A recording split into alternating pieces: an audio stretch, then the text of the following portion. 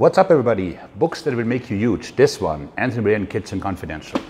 Why? First of all, it's hilarious. It's his story, making it to the New York City restaurant world. And the highest highs, the lowest lows.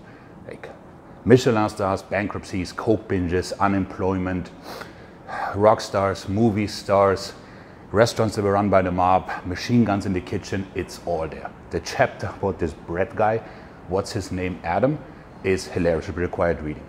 So it's highly, highly entertaining, okay? Yes, he committed suicide. If you want to judge him, be my guest, I won't. But you can learn a lot from this guy. A lot of that pertains to bodybuilding, such as this guy always bounced back. Like, no matter how hard he fell, he would just climb out of bed after a while and open a new, I mean, this guy created more jobs in the state of Alabama. I mean, it's insane. His production output, nuts. Secondly, the guy didn't do it for the money.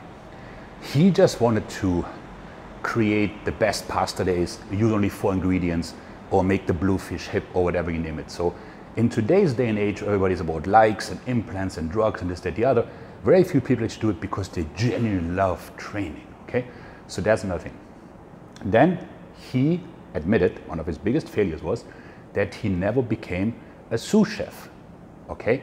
So he always thought of himself as a chef, and that's why he didn't have 3 stars. So in the bodybuilding world, it's the same thing. People refuse to go into the learning curve, and they think they are Jay Cutler or whatever, and they're not willing to take in information. Yo, bench still works, bro. So they're always gonna be stuck, and they're never gonna be quite what they could be.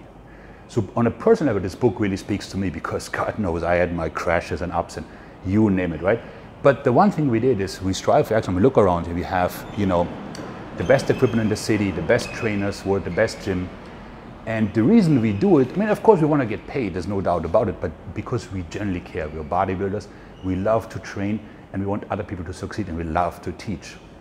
So when you read Anthony Bourdain's book, this guy had such a zest for food and cooking, you know, and that's something that I really miss in the fitness world. Everybody's so like blinders, oh look at me, I'm so huge, I'm so great, and very few people are willing to share knowledge or have any knowledge.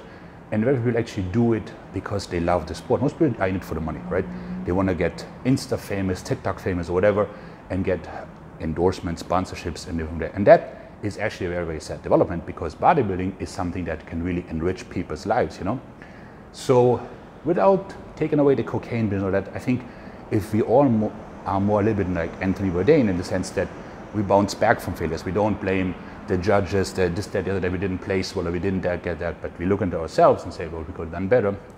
If we admit that we don't really know a whole lot, but we're still learning about muscles, contraction, food, diet, etc., we will get a lot better. And lastly, this is such a great sport. It's awesome. Just do it for the love of training. Whatever comes out of it is a bonus. My God.